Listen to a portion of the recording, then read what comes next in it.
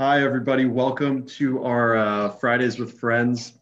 I'm here with Katiana Mazard, Senior Citizens Law Project Director here at Coast to Coast, and Mark Adler, Executive Director of Meals on Wheels South Florida, is joining us today. This is part of our weekly series of Fridays with Friends. We meet with community members and we talk about important resources that are available to our community. So follow us on Facebook for the next one. And with that, I'm going to hand it off to Katiana and Mark, and they're going to talk about some great resources.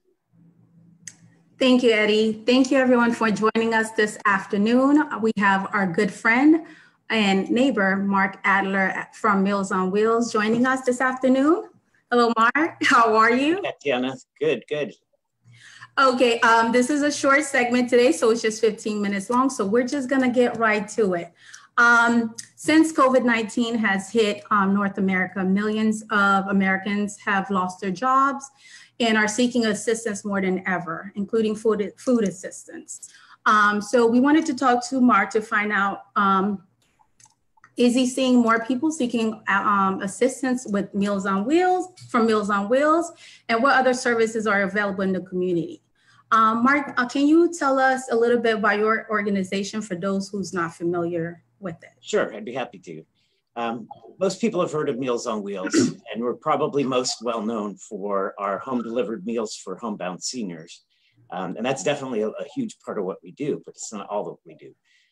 We also, well, before this crisis, we had 32 senior dining sites where we offer a hot meal each day to over 2,000 seniors. And then we also have our Meals for Pets program where the seniors were feeding the food we were giving them to their pets. So we started to feed their pets. And that's been going on for over 20 years. It's a really amazing program. But we also, we do a lot more than providing a meal. When we go into someone's home, our volunteers, they're the heart and soul of everything that we do. They get to know their clients really well, and they provide a wellness check, a safety check, and kind of that connection to the community, because a lot of times those volunteers are the only people those seniors see in any given week. So we really make sure to get them connected to other services that they need. Oh, that's great to hear. How has that changed the connection between your volunteers and the people they deliver meals to since COVID-19? Well, a large number of our volunteers are actually older adults themselves, and a number of them, almost half, had self-isolated to protect themselves, but also to protect our clients. So some of the volunteers have not been involved since they self-quarantined. But we had a great partnership develop out of that with Cano Healthcare. Their drivers who used to drive all the older adults to their clinics obviously weren't doing that anymore. So they had some time on their hands and they decided to volunteer for us. So we've got a whole fleet of volunteers to fill in for the volunteers that stayed home. And we couldn't have done it without them. It's just amazing. How can someone volunteer with your organization, since you mentioned you do utilize volunteers? Yeah. There's several ways. We have a volunteer application on our website, and our website is mealsonwheelssouthflorida.org. And you go up into the little volunteer box and you can apply online, or you can call in. We really prefer the online way though, so it's easier to keep everything together. But if somebody wants to call in and apply over the phone, they can do that. And the call-in number is 954-731-8770. And there's a whole lot of volunteer opportunities. It's not just the home delivered meal part. The Meals for Pets is once a month, and it's on a Saturday. So folks that are working or want to just do something on a more limited basis, that's an opportunity for them there too. And we're also doing telephone reassurance calls right now to call all of our clients and kind of check in, just let them know that we're thinking about them. And volunteers are doing that as well. Oh, that is great to hear. I wanted to know also, how many meals is your program currently delivering a lot more than we used to. Last week, we delivered 27,000 meals to 2,100 homes. That's up from what pre-COVID, we were at about 900 homes and again, half the number of meals. So it just, over 3 weeks, it just skyrocketed.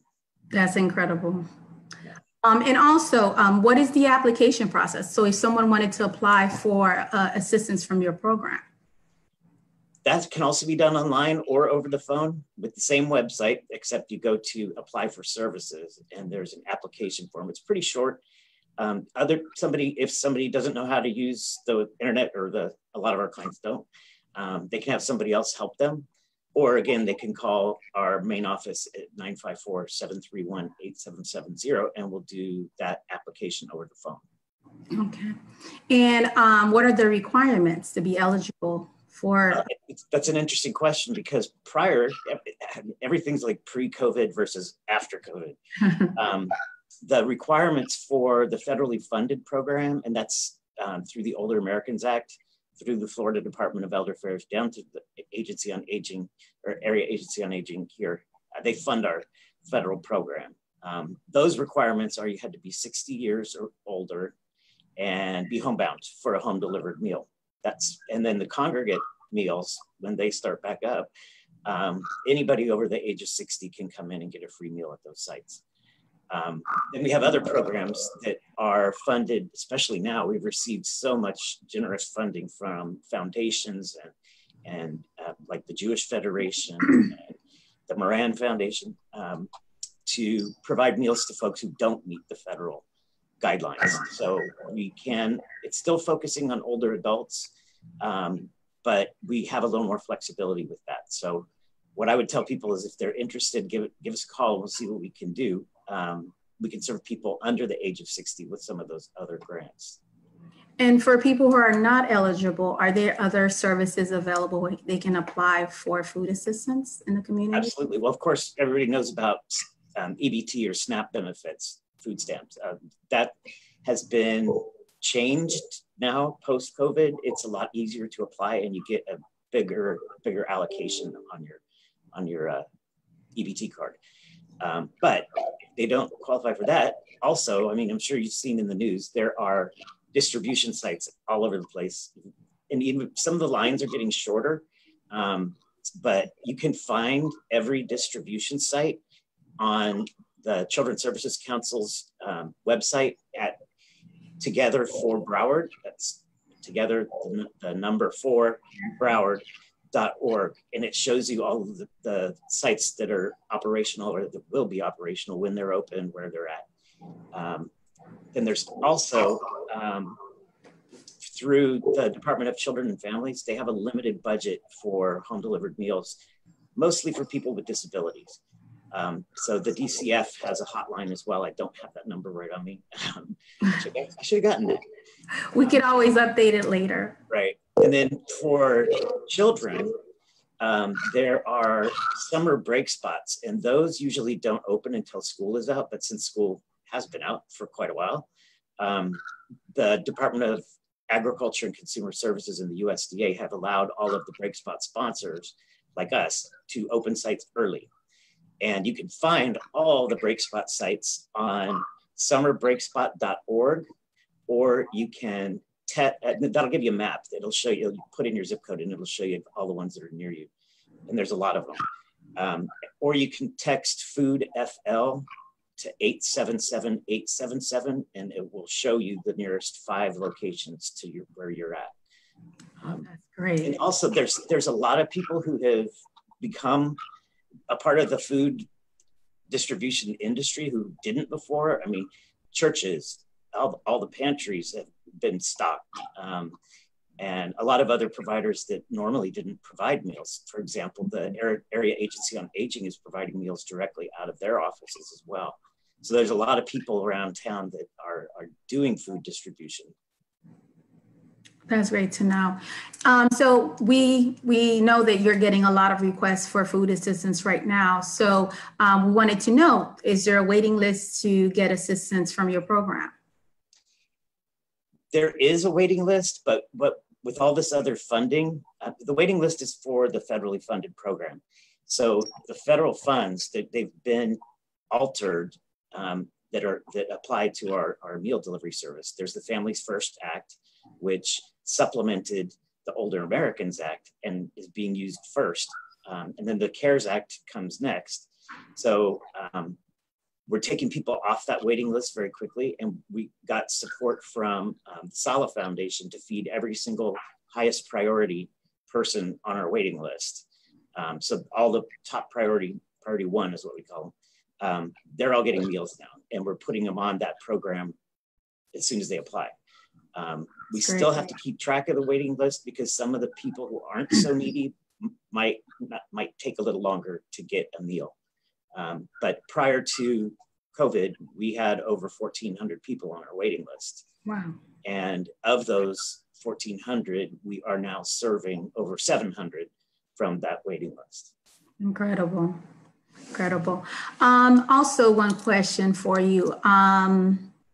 What other programs as Meals on Wheels? You mentioned the youth program. What other programs as Meals on Wheels has coming up in the near future? Well, it's going to be interesting to see what happens in the new reality of COVID. And with our congregate meal site, we're talking to each site. Those are like the focal points in churches and the housing, subsidized housing units for seniors. Mm-hmm. They're all kind of pacing themselves, figuring out how they're going to reopen. So that coming up, what a congregate meal site is going to look like in the future is going to be something we're going to have to pay a lot of attention to. I think people are going to be hesitant to go back into a group setting, and they're going to have to social distance. So some of these places are too small to do that.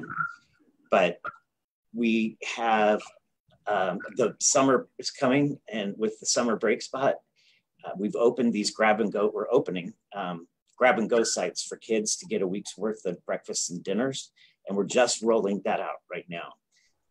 We intend on expanding that in the very few weeks to come, and going live with everybody, all 52 sites from Kendall to the Palm Beach border as soon as June 8th. So we got a lot on our plate, but I guess we're just like everybody else too. You mentioned Kendall. I thought your service area was just Broward. So do you guys extend all the way to Miami? With the summer program, yes, we go all the way down to almost into Monroe County. But our federal funding for the older adults meal program is only for Broward County right now. And some of our other programs, like we're also a Medicaid managed long-term care meal provider. We can go into Miami with that program and Palm Beach, actually. That's good to know. And those who are interested in applying for those programs, they can still go on your website? Absolutely. Part of what we do as the onboarding process for somebody who's applying for services is we go over all the different programs we have. Because we do have programs where there's no waiting list. And if somebody can afford $50 a week, they get this exact same meals as the person on the federally funded program. So that's called our cost share program. And then we have a kind of gourmet level home delivered meal program called Complete Cuisine, and everybody can order their sides and their entrees and soups and salads, all that stuff. And usually that's about $80 a week. It's a little more expensive, but I might have to sign up for that. My staff do. We have it delivered here. I need that. And lastly, Mark, I know you and I are in a few committees together and organizations where we try to provide services to the community the best we can. I know you were heavily involved with the 2020 census, and I wanted to get an update from you on what's going on with the 2020 census. Yeah, well, thanks for that. It has been a gargantuan collaborative effort across Broward County with the Complete Count Committee that's headed by Commissioner Nan Rich. She got together some of the major ball players or major players in the community to head subcommittees. We've been at it. I mean, there's 6 subcommittees and there's at least 20 people on every subcommittee.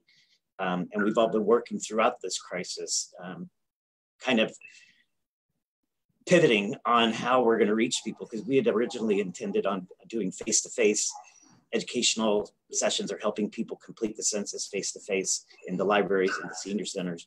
That can't happen now. So But it's definitely going full steam ahead. They did close the offices, the census offices, for a couple months during all of this. They reopened last week on a limited capacity, but everybody's gone digital, which for a lot of people it works, but not for some people that don't have access to the internet. So we're looking at the response rates right now. Broward County has right now, as of the 11th of this month, they have a 54.5% response rate to the census. Mm-hmm. And different cities vary. I mean, the lowest response rate is in Pembroke Park, and that's 30.1%. Mm-hmm. And the highest response rate is Cooper City, and that's 75.5%. So we are going and targeting those lower response areas literally on the ground, and seeing who works with those folks who, who serves those populations, and targeting our outreach efforts there. And you've probably seen and heard a lot of PSAs going on lately on TV and on the radio. So that's kind of a strategy to blanket the whole area. And then we're going to pinpoint those lower response rate areas with specific strategies. They pushed all of the dates back for completing the census. They were going to try and wrap it all up by June, end of June, July. Now it's been pushed back to October because they know it's going to take a little longer to get everybody to respond. But one of the reasons it's so important is we see it now in this pandemic. The census drives all the funding for hospitals, healthcare, planning for the future, emergency response, and we can see the impact of not having that funding. And that's the census. The census is what gets all of those dollars driven to where they need to go. So we're working full steam ahead. Big job. Yes, big job. Thank you for taking that on. We appreciate it. Thank you, Mark, for joining us this afternoon. I just want to remind everyone who's watching us right now that next week we'll be back on Tuesday, May 19th at 5 p.m. for our virtual clinic for caregivers. We're going to share some tips for caregivers and provide some legal information that they need to know, and resources that are available in the community for caregivers who are providing care for their loved ones, their elderly in the community. And also, I just want to remind everyone, please join us next Friday at 4 p.m. for another episode of Fridays with Friends. Thank you, Mark. Thanks, Katya. Thank you. Bye.